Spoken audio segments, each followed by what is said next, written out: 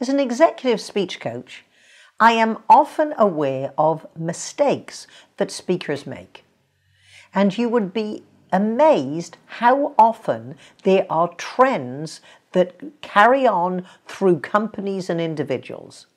One is the overuse of the word actually. I say to my clients, is it true or is it actually true? Did you learn this or did you actually learn this? Think of it this way.